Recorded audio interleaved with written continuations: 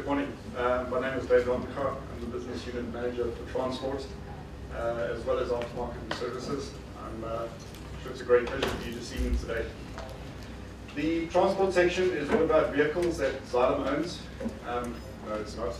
Checking the tea break. We basically look after all the pumps not related to the watering.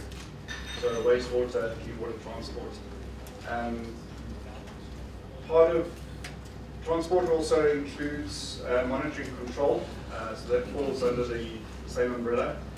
And I was listening to John's talk a little bit earlier, and it was just so nice to get that fresh air again. I've always said it's very difficult to innovate with one thing. You have to be particularly brilliant. So for the rest of us who aren't, you need two things to innovate. And if you can get a pump together with a monitoring control system, or you can get a motor together with a VSD, there's a lot more that you can do than just a pump. So a great opening for our day today, so thank you very much for that, John. Enough from my side. It is my privilege this time to introduce my colleague from Italy.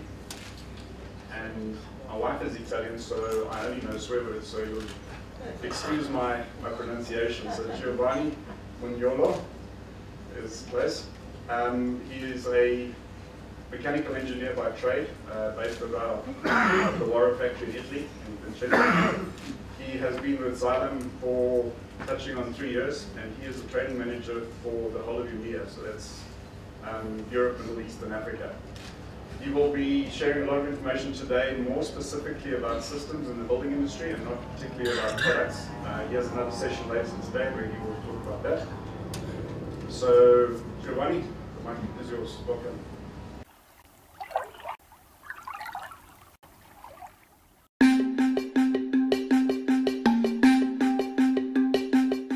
Good morning to everyone.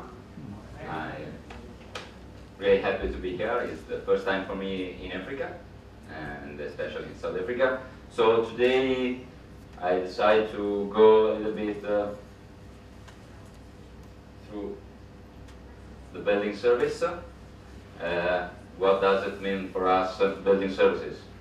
Mainly any building that we use every day. Can be an office, can be a shopping mall, can be a school, hospitals, warehouses, airports, factories, blocks, and much more. As Xylem, we provide a pumping system for all the water you can have inside a building. We can start from what we call HVAC, heating, ventilation, and air conditioning. You are very lucky because you don't need to heat your houses. In Europe, it's more than needed. So we have conditioning and heating, but also solar system and geothermal. This is a huge business in Europe because of the renewable energies and the save of the energy. We don't want to use any more oil and other stuff. Free cooling, wastewater is the main business of water solutions. All the pumps that are used to remove the water post-sludge, booster sets, and also rainwater, and the last but not the least, firefighting booster sets according to the European standard, that is the EN 12845, or the NFPA 20 according to the American standard. So it's not completely true, but we can divide pumps and system in 3 big categories: HVAC, conditioning and heating. The request of the market, the request of the end users is to have high efficiency. We will see why this high efficiency is so required, especially now. Communication capabilities with the new BMS, building management system. Mainly all the heating and the conditioning system are required to be able to communicate with all the other equipment inside the building, especially in the big system. I have an example at the end of my presentation. And the reliability, of course. A pump that is heating a hotel or conditioning a hotel must run 24 hours per day, 365 days per year. Water supply, drinkable and cold water. You need the constant pressure to give comfort to the end user. This is the main target high efficiency, certification for potable water. This is almost mandatory now in Europe. There are more than 25 different potable water certification in Europe. Range to cover all the possible requests, and of course reliability. Even in this case, we cannot not give water in a building. Wastewater, drainage and sewage, this is more a part that is handled by someone else, and they're going to speak a little bit about this this afternoon. So let's start with heating and conditioning. Systems. The systems can roughly be divided in three categories. Single pipe systems is the oldest system to condition or heating a system. Two pipe system with supply and return, and hybrid systems. It started more or less 20 years ago, and today is the standard in Europe, especially in all the new buildings when you have solar panels or geothermal unit, because we will see it's easier to connect this new system with an existing heating system. So, single pipe system. The single pipe system is the easiest system, has a big advantage that the gravity is a source of energy, so there is low energy consumption. The fine coils have a good temperature and humidity control. The disadvantage is the low temperature control, the flow that is constant, so the pump is working always at the duty point, the high expenses for the pipe work, and the balancing. In this case, the system must proper balance in order to give heating or cooling. In this case, we don't have to divide the two kind of system, and most of the time you need balancing valves in order to protect the nearest zone to the system. Here you can see a system with the three-way valves. This is a possible solution in order not to have problem of heating of overheating or overcooling in the nearest zone of the source, or the two-pipe distribution system. This was the common system used in Europe and the United States in the Northeast part from the 70s up to the mid of the 80s. In this case, you were able to divide and to zone the building in different zoning, and you can close with the thermostatic valve a different zone according to the request of the system. So, in this case, the big advantage is that we can change the flow, and so we can save pump power and we can have a better control. The fan coils has always a good temperature and humidity control, and the temperature in each fan coil is constant. The disadvantage is that the source sees different flow coming inside, and there is a variable temperature in the return system. You know that can be a boiler or can be a chiller. The difference of the temperature, it must be as much as possible as constant in order to have always the same energy consumption. And even in this case, you need a proper balancing, and so balancing valves are mandatory. This is another system. Here, this is with a constant flow and a multi-load system with the bypass. In this way, the chiller or the boiler see a constant flow among all the piping. The fan coils has always a good temperature and humidity control. The temperature is constant, and in this case, we can use a variable speed system installed on the pump in order to save energy. You can use in this case or a differential pressure transducer or two different pressure transducer, or if you want a temperature system. The disadvantage that you need a bypass system to balancing the heater or the chiller emitter. This was one of the solutions designed at the beginning of the 90s and of the 80s that was changing the distance between the last zone or the first zone from the source with the first one. in order to have the same, more or less, to have the same friction losses or the same return inside the system. So the distance from the pump should be more or less the same in every single zone.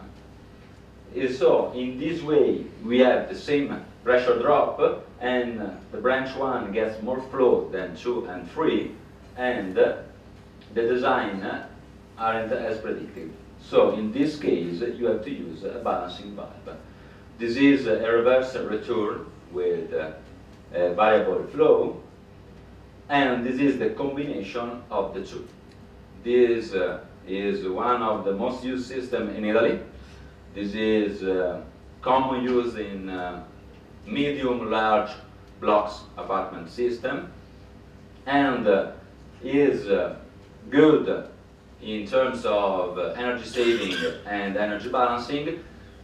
Balancing valves are still used in until now. The balancing valves in the big systems are still used in order to balance properly and not to have too much noise inside the piping.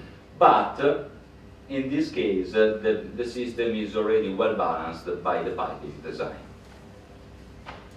The advantage of this reverse return is that we can have a really good energy saving, and we have a temperature in each coil that is constant. The disadvantage is that the source can see a variable flow, but this can be overjumped by using a variable speed system, and the flow through the coils is throttled, so you can have variable return water, you can have a variable returning water to the source.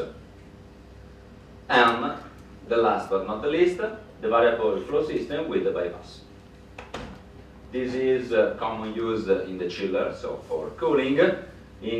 Why it's used? Because usually the source requires a minimum flow, and in a chiller, unlocked controllability until evaporator performance became stable at low flow, with the Reynolds number is less than 2000. So how? As valve close, you have a different head across the evaporator that is reduced, and the controller senses this and opens the bypass valve to maintain minimum flow, mixing cold supply water and warm return water. And this is the last solution. It's used in all the new system. Is usually a primary, and it's called primary secondary. We have also the primary, secondary, and tertiary. In this case, you need to add what is common used is, sorry, I'm missing the English name, heat exchanger. And in order to, but in this way, you can have a higher temperature, and you have a better control on the source, and you have a better control and a better flow control system in the other zone. In this way, you have a high flow and a low head pump, and the pump derives part of the flow, forcing the flow through the return piping. The 4-pipe system is not anymore used, because it was used in the combination system, what we call heating pumps. Today the heating pumps are usually connected with a renewable energy system, that is a solar panel or geothermal unit, and so this is the common system that is suggested by the designing offices. We have also floor heating system. Okay, this is common use in those countries where it is very, very cold, as Sweden or in Germany. These are systems that are using and are heating properly the house, because they are following the heating curve of the human body, and so you need less temperature to warm properly all the houses. You need smaller pumps. You need a better control system. Usually these systems are connected to a BMS or to a control panel that is monitoring continuously the temperature inside the rooms, in order not to stop the pumps and not to stop the systems. So you need an oil controller system. All circuit should be balanced to give a good pressure drop. The pump must be sized properly, but the floor heating system requires higher radiator system for the same size, but they are heating better your house. Of course, as I was saying, it's also a matter of the new designing of the houses, because you don't have to put any radiator or fan coil in your house, so you have more space in your apartment. It's more healthy because you don't have the same dust that you have with a fan coil or with a radiator. Of course, the installation cost and the cost of the system is much higher than a common one. This is the main reason why it's used in all those places where the heating is more or less mandatory. Solar panel system. This is now, luckily, the most common system that we have in Italy, because sun until now is for free. And so we are using a solar panel system to heat our houses and to heat our water, to wash. In this case, we are using, this is the classic primary secondary.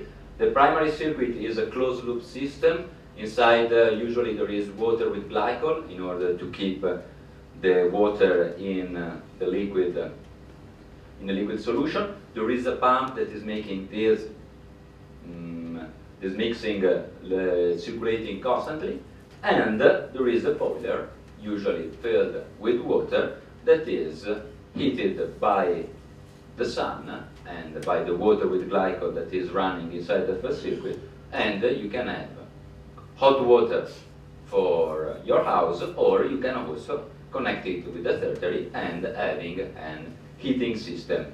In the last system, you can have also a boiler that can separate properly the different temperature in order to use the highest temperature for the heating system and the lower temperature for the hot sanitary water.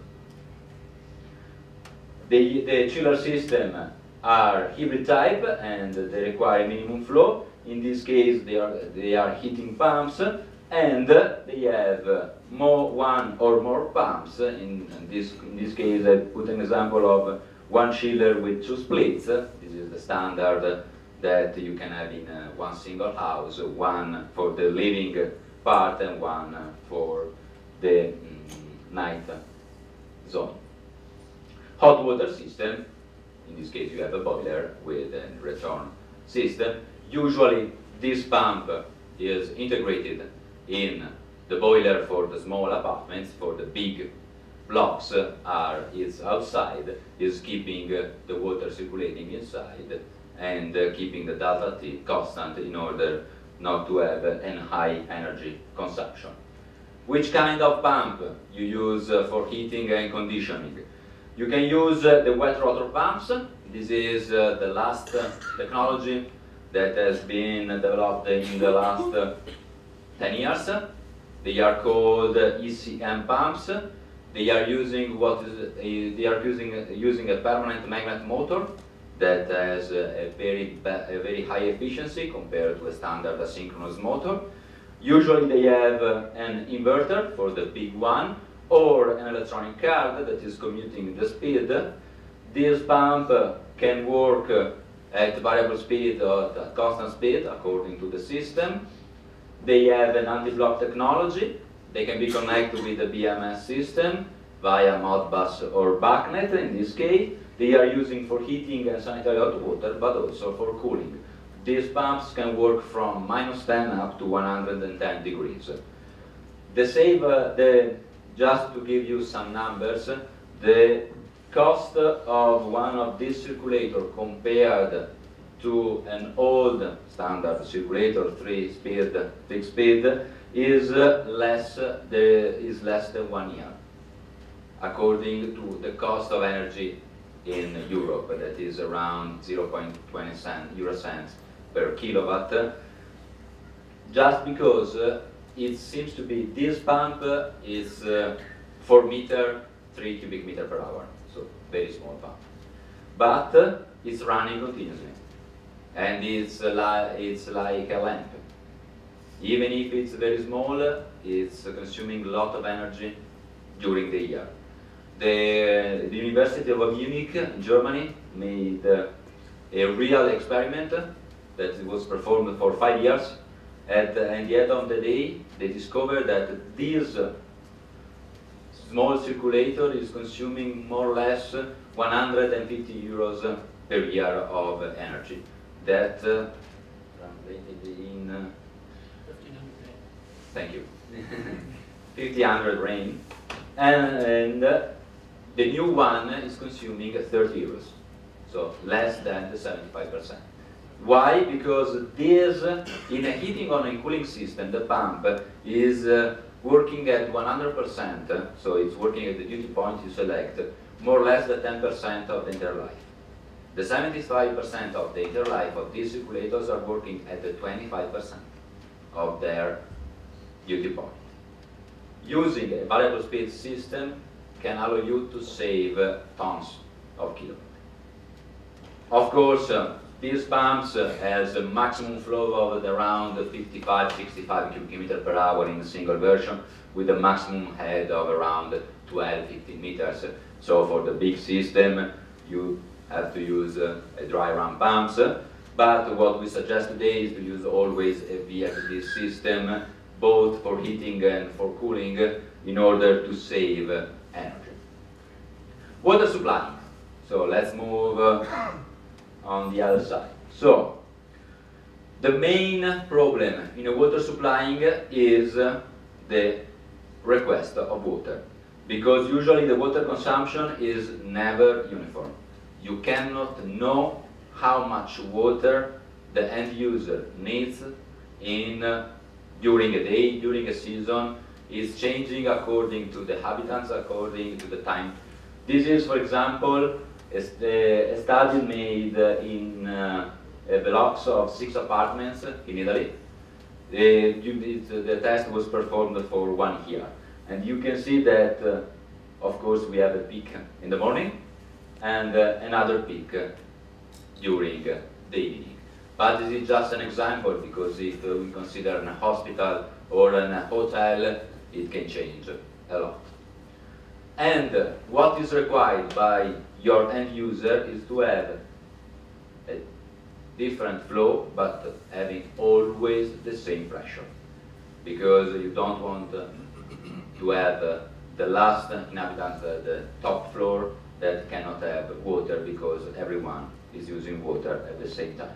So for the water supplying, is common use booster sets that are pumps installed in parallel. You have a fixed speed with a continuous running system. More or less, at the beginning of the 70s, we started to use a fixed speed with a control switch installed with the vessel in order to win the small friction losses and the small water consumption, and not let the booster set start. And starting from the 90s, we start to use the variable frequency driver. So, why you should use a variable frequency driver? So, first of all, to ensure constant pressure with a variable capacity. And it's really, it's like changing the pump according to the water demand. You are changing the pump, you are changing the duty point according to the water demand, even if you have just always the same pump. For sure, to avoid hydraulic shock, what is called water hammering. This is a huge problem, not only in the building services. We have this problem also in irrigation and in the industries, thanking the fact that you can have a soft start and a soft stop. You can reduce the pressure inside the piping, and you can avoid water hammering and problems during the start and the stop of your system. You increase the lifetime of the bearing. You know that the bearing of the motors are strictly related to the speed of the rotor. The rotor is not working at 100% all the time, and so you can increase also the motor life. And you can reduce also the noise level. If the motor is not working at 100%, also the noise level is moving according to this curve. And this is one of the most important part, we were speaking in the previous presentation, to reduce the power consumption. According to the affinity law, you can see that the power of a pump is strictly related with the cube of the speed. Just to give you an example, if you have a power of 10 kilowatt and you reduce the speed of about 5 hertz, that is the 10%, you reduce the motor of one size. Is a 7.3 kilowatt the power consumption. And this is almost nothing. The reduction of the flow is less than the 10%, and the reduction of the head is around 10 meters. And usually, when you select a pump, especially for the big system, you are always oversized a little bit your duty point. And this is a real example. It was made in a heating plant where the pump is running continuously, and this is, at the end of the day, after 1 year, the kilowatt that we were able to save with just one pump with 11 kilowatt of motor power. As I was saying, you can see that in a heating system it is making cooling during the summertime and heating the 80% of the time the pump is working at around the 25 and the 50% of his maximum capacity, is his duty point. And so, to ensure a constant pressure, to avoid hydraulic shock, to extend the bearing life and to reduce the noise level, but above all, to save energy. And this is why I strongly suggest to use always a variable speed system in a building service. Just some of our application. This is a project that we ran in Russia. This is the new Moscow library that was completely rebuilt at the beginning of the year 2000.